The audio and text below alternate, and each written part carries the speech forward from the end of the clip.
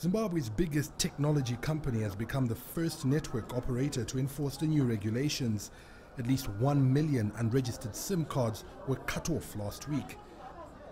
Its statement following the deactivation reads, "In line with Statutory Instrument 95 of 2014, promulgated to ensure that customers of mobile networks are registered on the network, Econet has and continues to ensure that its customers are registered on the network and that their details are correct and up to date. Where we identify customer details not complying with our validation exercises, we are mandated to deactivate them after all efforts have been taken to ensure that they comply." Subscribers are required to register by supplying their names and identity card details. Notices to subscribers to update their details or register their lines was issued a few days before the disconnections. Not enough time, according to many who fear the financial losses. Imagine someone in the village who receives school fees and subsistence money via Ecocash.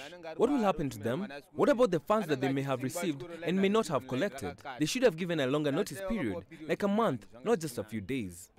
Zimbabwe has seen exponential growth in mobile penetration, which is above 100%, but millions of SIM cards are at risk of being cut off.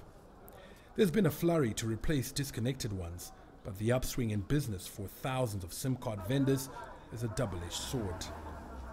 Those who are buying faster, and some lines like Telecel and Net1, they're now going on they are being bought a lot because the bad lines are being closed. However, it have affected us because some customers now they don't believe us when we say these are genuine lines.